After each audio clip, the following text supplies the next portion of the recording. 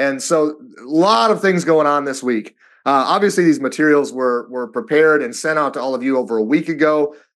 Yesterday, every day for the last month, Diane and I, we go to Google and we type in CFPB or Supreme Court CFPB, hoping to see that they're making progress towards some sort of decision. Well, yesterday we did it and they made a decision. And so the decision made yesterday was that the Supreme Court ruled on the CFPB's funding. Long story short, at least to begin with here, is that the Supreme Court ruled that the way that the CFPB is funded is deemed to be constitutional. And they did so by a vote of 7-2. So the CFPB wins or lives, however you wanted to look at that. Because had the CFPB lost, there's a whole lot that would have been thrown up into the air, and there'd have been chaos. And not just 1071. A lot of it had to do with mortgage lending. What would we have done with all those rules, all those enforcement actions? And so I think they chose to take the path of least resistance here to say it super simple. And they voted to keep the CFPB the way it is, essentially, that the funding is deemed to be constitutional. Now, I want to remind you that this court case that the Supreme Court voted on, it was never about 1071 directly. It was always about the CFPB's funding. Okay, the 1071 law goes back to the Dodd-Frank Act. Okay, act of Congress, okay, signed and passed and so on and so forth. It would take an act of Congress to do away or adjust Section 1071. Now, there's been a lot of people that have talked about how they don't care for the way Section 1071 was carried out with the regulation written by the CFPB. And that was how they hoped by challenging the CFPB and their funding, they would possibly get a rewrite of the 1071 regulation. Well, that's not going to happen the way they thought it was. Now, could there still be challenges to the CFPB 1071 regulation? Possibly. But what we all need to do at this point is say, all right, there's been a hard reset here, and now we need to move forward. Now, I'll give you the dates and everything here in a minute, but remember, this was not about 1071 directly. It was about the CFPB and how they were funded. Well, that's been decided. Okay, it's constitutional, and so 1071 now moves and shakes forward, okay, as it was originally intended, but with updated dates. Could there be challenges? Could there be hurdles thrown in front of it as we move forward? Possibly. Okay, that happens all the time with things. Okay, but right now we need to now move forward towards these new dates that we'll give you here in a moment. So the dates, if you recall, the dates were tiered. There was an October 1, 2024 group. That was tier 1. There was an April 1, 2025 group, tier 2, and a January 1, 2026 group. That's tier 3. Those tiers were all based on 2022 and 2023 origination volumes. Okay. They just 5 minutes before Diane and I came on, the CFPB dropped a notice of proposed rulemaking to adjust the mandatory compliance dates.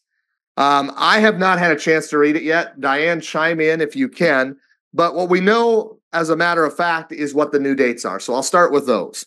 So if you were an October 1st, tier 1 mandatory compliance state bank, you are now July 18th, 2025. So October 1, 2024 becomes July 18th, 2025. If you are an April 1st, 2025 bank, hey, you are now a January 16, 2026 bank. That's your mandatory compliance date. Again, April 1 becomes January 1. I'm sorry, April 1st becomes January 16th, 2026.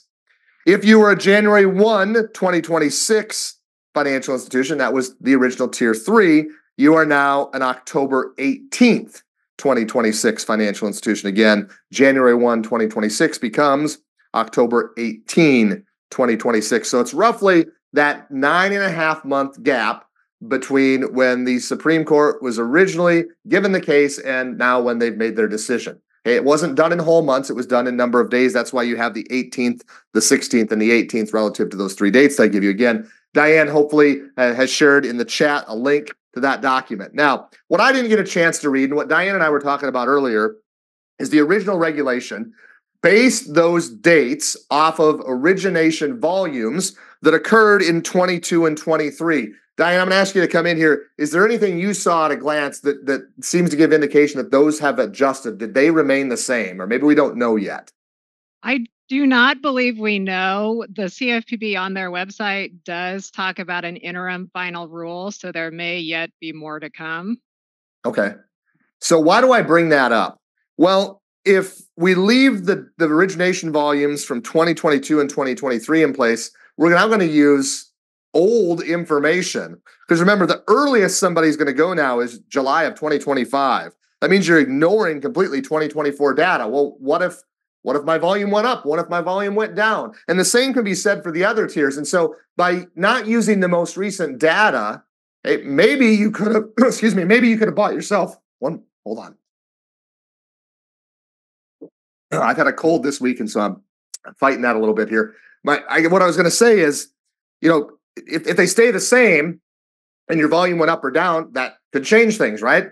If they change it, it could also change things. And so we need to hear from them on, are we going to use the original volumes, or are they going to update them? Updating them isn't necessarily a good or a bad thing either, because again, you could have to go sooner, you could have to go later, you could even be out if you fell below the volume threshold. So some things to stay tuned on there. Obviously, there's going to be more analysis on this. This just dropped this morning. We'll take a closer look at it. I'll give you some more take on kind of where we're going with this at the conclusion of the program today. But that's what we know. We know, matter of fact, what the new dates are. Now we just got to figure out which date you belong to.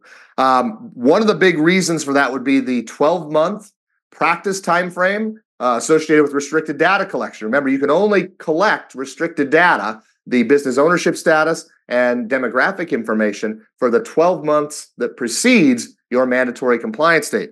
Well, the earliest one is July 18th. Okay, between now and July 18th of this year, hopefully we figure out what date you are. And if you belong to that one, that's when that 12 months is going to start. Some of you may not be prepared for that, but you're going to want to take as much advantage of that time frame as possible, because a lot of that's going to be new compared to what you're doing today. So that's what we know so far. Stay tuned. We'll keep bringing it here as we learn more.